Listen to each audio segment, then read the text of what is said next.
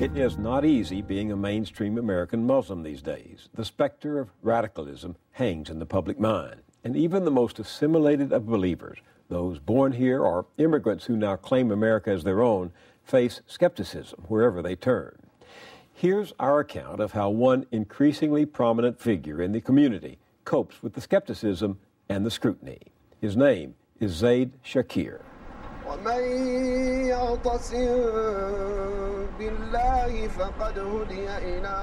On a recent Saturday at a mosque in Brooklyn, New York, hundreds of Muslims gathered to hear one of the rising stars in their faith. Like many people act like this is the worst the Muslims have ever experienced. You know, in America, it's like, I can't take it anymore. Can't take what? People looking at me like that. You know that look? It's like, man, people's homes being blown up and you're worried about that look? I'll tell you, you know how you diffuse that? Just wave. Seriously, that's why I just wave and blow. Then start running towards him in slow motion.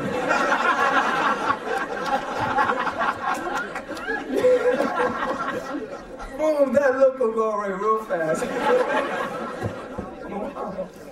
Imam Zaid Shakir is one of the most popular Muslim teachers in America today. We all came from somewhere to this room today. Probably 5 years ago, a good percentage of us wouldn't be at a similar gathering, this type of gathering. We all have our histories. And for many of us, it was a very involved search. Now, would you like to go back to that confused state that Allah rescued you from? I don't think many would. Remember where you came from, and remember where you're trying to go. I first met Zaid Shakir 5 years ago when I interviewed him soon after September 11th, and the country was scrambling to learn all we could about Islam. His home is here in California. He's a scholar in residence at the Zaytuna Institute, a Muslim graduate school for students from across the country. The graduate program is still in its infancy, with a handful of full-time seminary students and general classes attended by several hundred.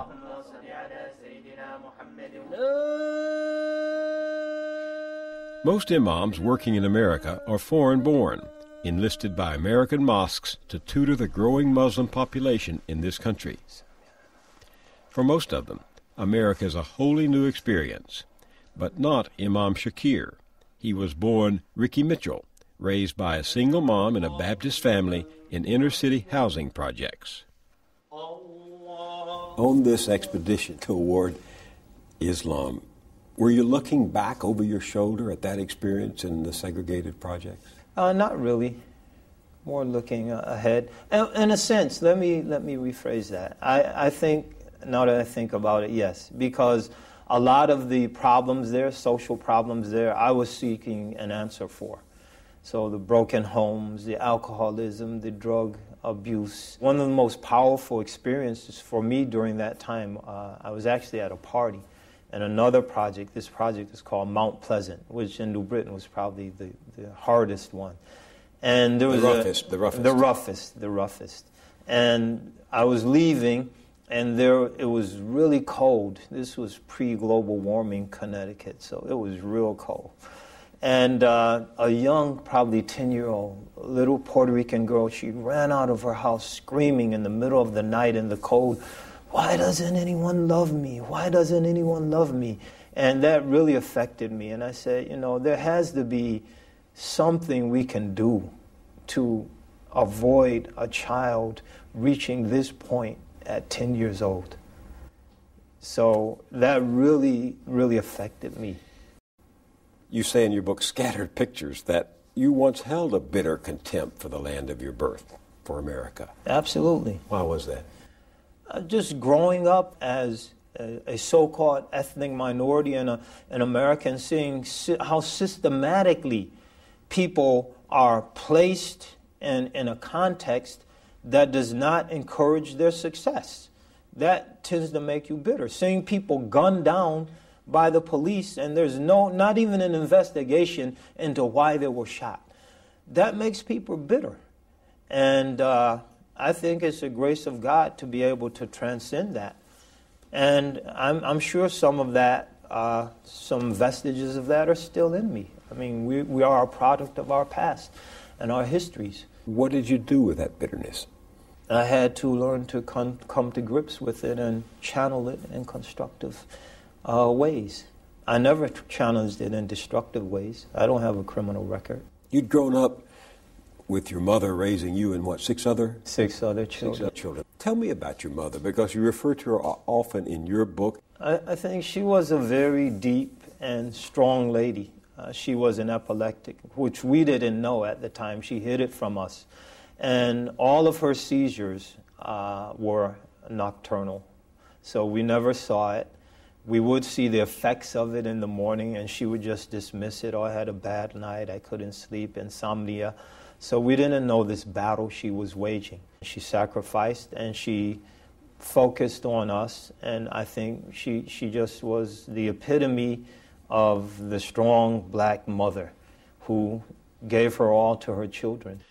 His mother was also a writer, and Shakir and his 6 brothers and sisters have just published her memoir. She was extremely intelligent. She probably, under other circumstances, would have had a brilliant college career and could have been any number of things in this society. So that's where it came from. Just intellect, a love for reading, and a very rich and wide literary base, and a hard life. And a hard life. What do you think she would think of what you're doing now? I would hope that she would view it favorably. As a young man, Shakir moved away from Christianity and tried on various worldviews and theologies. Nothing stuck. Then, in 1975, after his mother's death, he dropped out of community college and joined the Air Force. There, in uniform, he found Islam. You moved out of the Baptist frame, and you tried transcendental meditation, you tried communism, you tried a lot of things, and finally something happened that attracted you to Islam. What was it? I think a lot of elements in various systems and theologies that I studied before Islam and found them lacking for one reason or another. Islam addressed all of them, all of those issues, and brought them all together.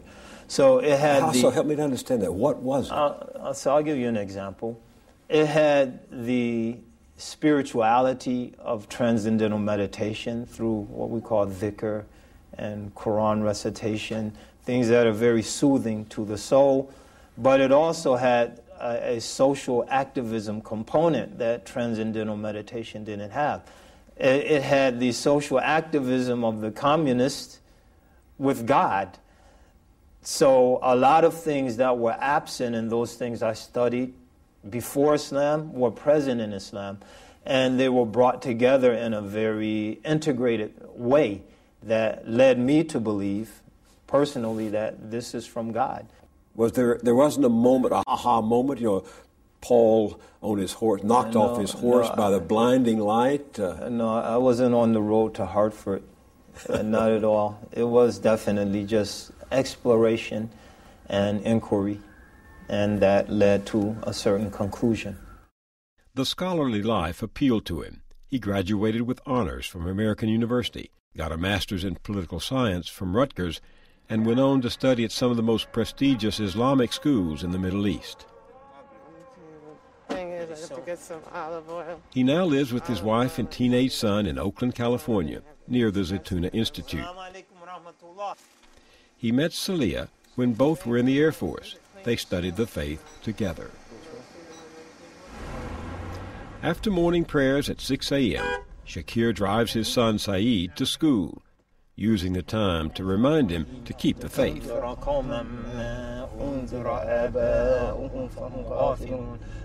He's a Muslim, and he would describe himself as his own Muslim. He doesn't smoke, he doesn't drink, he doesn't eat pork, he doesn't do any of those things. He's a real un-American, right? No, I would say nowadays No, he's very American. I'm just teasing. You know, we're a consumerist culture. We're a materialistic. He's a consumer. He's a thorough consumer. It's Tyson. Tyson? Does it sound good? Nike and Reebok have a good customer in Said. He can open his own sneaker store. Do the right thing. Okay, buddy. Be strong. And don't be wearing that silly hat. Serious. Yeah, no, there are definitely a lot of challenges raising a teenager here in the West, because there are a lot of strong cultural influences, some of them that I think most Muslims wouldn't see as being the healthiest thing. So you do your best. And you can't take it too seriously. You can't get obsessed with perfection. Perfection is from God. And it's that simple. Which is stronger in American culture or faith? I think as the American Muslim community itself becomes more integrated and more mature, faith would probably trump culture. And you'll have a new culture emerging. You'll have an American Muslim culture emerging, which is very important. Because then you can get a unique understanding of the religion that will allow the American Muslim to take his or her rightful place amongst the various Muslim communities of the world. How do you define that American Muslim community? What's its profile? Its profile is African American, increasingly large numbers of Latino Americans and European, Caucasian Americans, and immigrants, South Asians, Pakistanis, Arabs, and others. And collectively, I think you'll see a common American Islamic culture emerge. It's already happening. In his teaching, Shakir tries to help his fellow Muslims bridge the gap between the traditions of Islam and the realities of life in America. You can see the challenge he faces most clearly in the questions he gets over the role of women. Can you please clarify whether Allah says that the women are commanded to stay in the house? Or should I quit my job? See, look at this. I mean, who's teaching this sister Islam? Am I disobeying the commandment of Allah? Please clarify. It's a very controversial issue. Popular magazines and books often report on the harsh treatment inflicted on women in some Muslim countries. Does the Quran approve men beating their wives? Absolutely not. What about this scripture? Quote, "And as for those women whose ill will you have reason to fear, admonish them, then leave them alone in bed, then beat them, and if thereupon they pay you heed, do not seek to harm them. Behold, God is indeed most high, great." I mean, that's clearly a rule written by men for men, because it does give permission to beat them. No, that's not permission. If you take that verse out of any meaningful context, especially out of any exegetical context, and a person who would do that as a Muslim and use that to justify beating his wife, he would beat his wife anyway, because he's a pathological lunatic, maniac. But some men have interpreted it differently. And what I'm saying, those men, that minority of men who would interpret it differently, they don't need that verse to justify beating their wives. That verse isn't in the Bible, and there are a lot of men in this society who beat their wives because they have certain pathologies and dysfunctions that will lead them to do that anyway. That's true, but it's one thing to do it with the sanction of... Well, if anyone does it, they have no sanction from God or the Quran. While Shakir believes there are instances where the interpretation of Islam has been distorted, he's equally prepared to defend what he says are settled traditions. And I was frankly surprised. I mean, I know you spent so many years becoming a scholar of the faith, but I was surprised that as American as you are, you yourself conclude that Islamic law does not permit women to lead prayer in a mixed congregation. That's the conclusion that I understand. Prayer leadership, that is part of religious ritual. And so there's certain rituals that have certain forms that the majority of scholars feel should be conducted in certain ways. But it seems to me logical to conclude that for Islam to become a a truly dynamic religion in American culture, you are going to have to jettison in time the tether to those ancient traditions that grew up in a very paternalistic society 1,000 years ago. Isn't that right? To become an American religion in the context of our society, with its Declaration of Independence and its women's movement and its drive toward equality, you're going to have to say, we have to work out our own destiny here more closely to American dynamics than to 1,000 years ago in the Middle East. I think the bigger challenge is to work all of that out and more closely in line with our universal human values and beliefs. The important thing here is the truth. We are free to pursue the truth. And if our understanding of what we believe to be true is antithetical with a particular set of values or principles at a particular time and place, then that doesn't alter what we believe to be true. 100 years ago, we wouldn't be having this conversation because the values in American society wouldn't be conducive to us having this conversation. Well, the suffragettes were making this case. They were, but we they were still hemmed in. They were tethered. They were barricaded from. But Muslim women aren't hemmed in, tethered, and barricaded. Here in this country, Muslim women are functioning at every level in this society. I want to send you the emails. We'll get to this conversation. The test isn't what the emails we get. I would say you should go out and talk to some Muslim women and ask them if they feel hemmed in and tethered by their understanding of their religion. We met with some women at the Zaytuna Institute. They told us they are fully at home in the faith and in America. I think being an American and being a Muslim go hand in hand, just like being a person of any faith and being an American. That's what this country was founded on, the freedom of religion. And I think that's why a lot of Muslims came here. That's why my family came here. With many Muslim countries and within different cultures, women are subjugated to a certain status, and that they are certain things are forced upon them in a few countries. But we have the same problems here in the United States in our own backyard. There is oppression of women. I mean, that is a global problem. Women are oppressed. But I don't think it's fair to take a few stories and say, well, look, this is what the entire culture is like. You know, all the Muslim women in this country are treated like that, because that's not true. There are stereotypes on both ends, and there are fears on both ends, and the fears and the stereotypes are exactly the same. As an American Muslim, I feel like I'm an ambassador between the West and the Muslim world. You know, I walk into stores and, you know, people would look at me. Go into a mall, people definitely turn their heads to look at me and look and see, you know, why is she wearing that? Or, you know, I get looks of question. I think what we have to really try to understand is that every culture has parameters for modesty. You know, I mean, we have a sense of modesty in this culture, and there's a different sense of modesty perhaps in France or, you know, or India, or every different place has a different sense of parameters.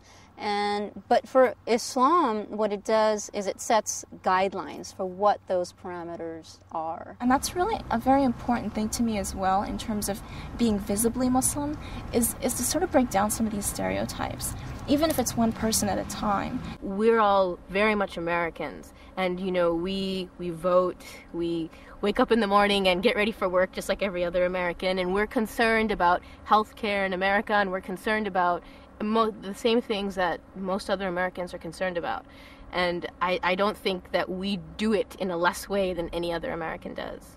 They'll know you're a Muslim. Shakir reminds his young students that Islam is a vast and flexible faith.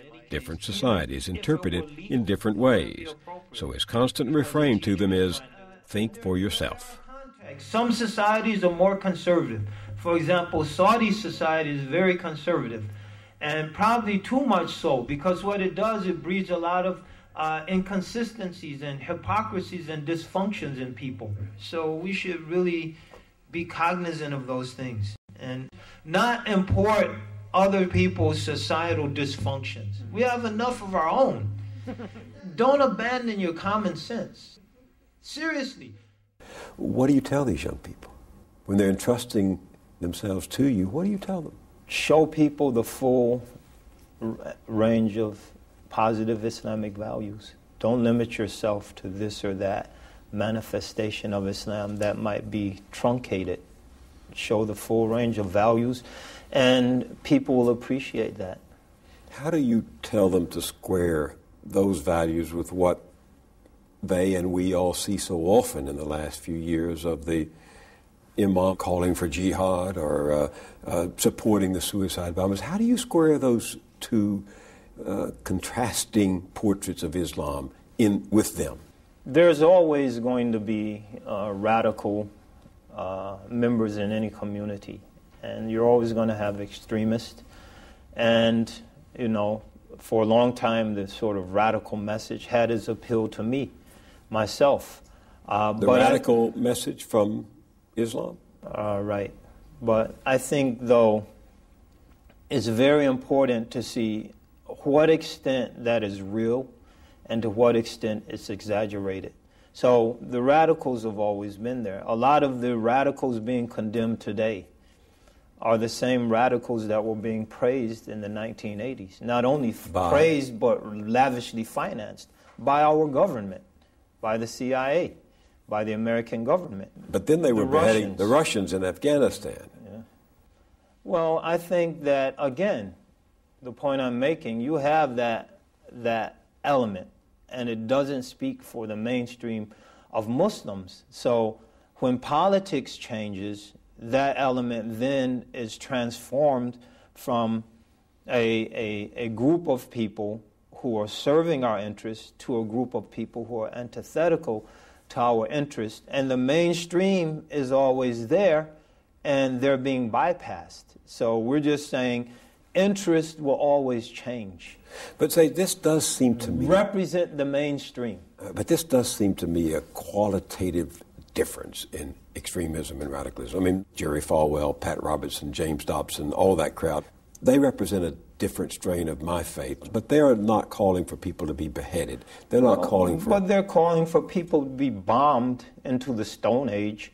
So what's morally more repugnant? 5 or 6 people being beheaded in some remote corner of the world, or Madeleine Albright admitting to children being starved and dying of disease because we bombed their sewage treatment plants and they have to drink sewage-infested water? What's more morally repugnant?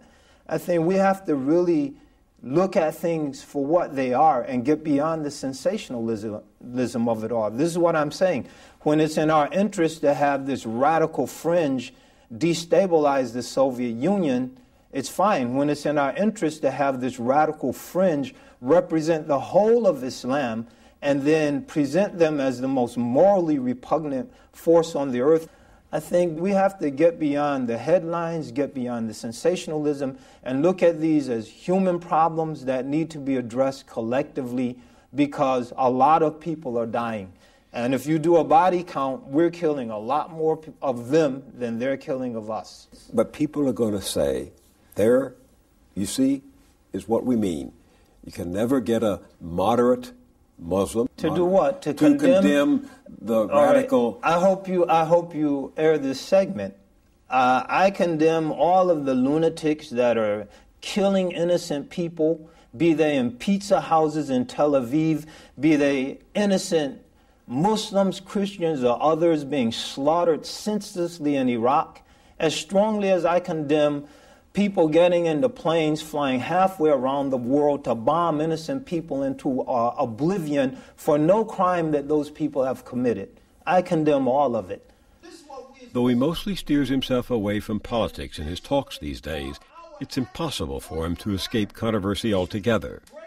Last year, the New York Times wrote a favorable profile of his leadership in the search for moderation. The article ended with Shakir indicating he hoped America would become a Muslim society, quote, not by violent means, but by persuasion. The head of the Anti-Defamation League said Shakir's views were un-American and hoped he was an aberration.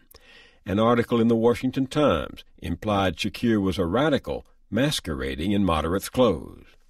You kicked up a tempest with that remark. I mean, some people say you were arguing for America to become a theocracy ruled by Islam? I wasn't arguing for anything. I was simply making a statement in the context of a very long interview that as a Muslim, I'd like to see everyone be a Muslim. And I would hope Christians would like to see everyone be a Christian. Well, there are people who... I respect the right of people to be whatever they want to be and to disagree with that and to want people to be whatever they like to see. So you weren't calling for a theocracy? I was not, absolutely not. I mean, I would say further, I've never challenged the pluralistic basis of American society.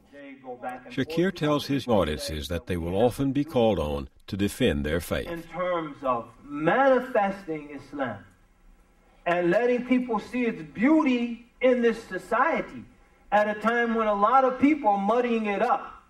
So we have this beautiful stream, and it's crystal clear water, and we're looking at it and we're enthralled.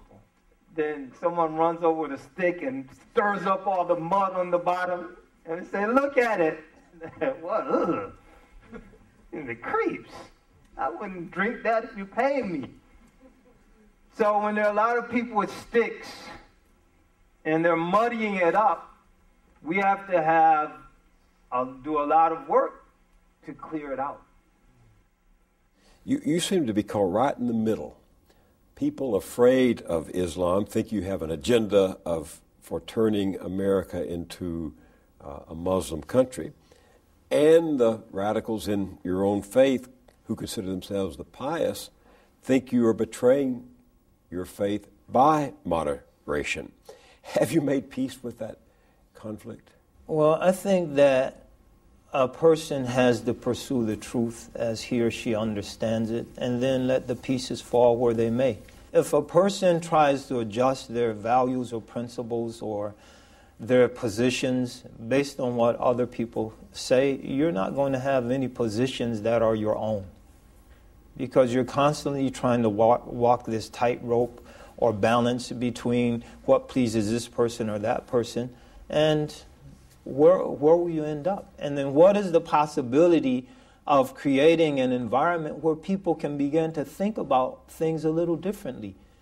If I say, yes, the radicals are right, takbir, Allahu Akbar, or jihad, then how are Muslims going to be challenged to look deeper at the realities of this world, that rhetoric and sloganizing aren't going to do anything to change? Conversely, if in this country we say, yes, Muslims are bad, we're the worst thing since the bubonic plague, and if you're not careful, you're going to catch us and you're all going to be finished, then how do we create the climate that allows Americans to begin to deeply reflect on the realities of a defense budget in excess of $500 billion and the implications of all that for our foreign policy? How are we going to create a space where we can begin to look at those issues more objectively if everyone either capitulates to this side or that side? Everything you say suggests that you do not feel your faith is incompatible with American democracy. I wouldn't be here. How so?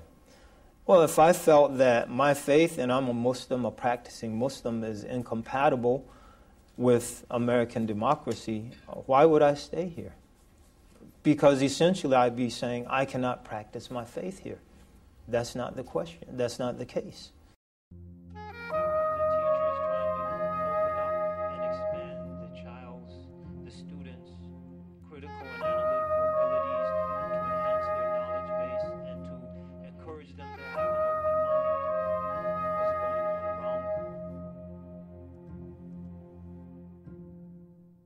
You can see more from the Muslim women you've just met. Check out our web-exclusive video and join me on the blog at pbs.org. That's it for this week. Thanks for joining us on The Journal. I'm Bill Moyers.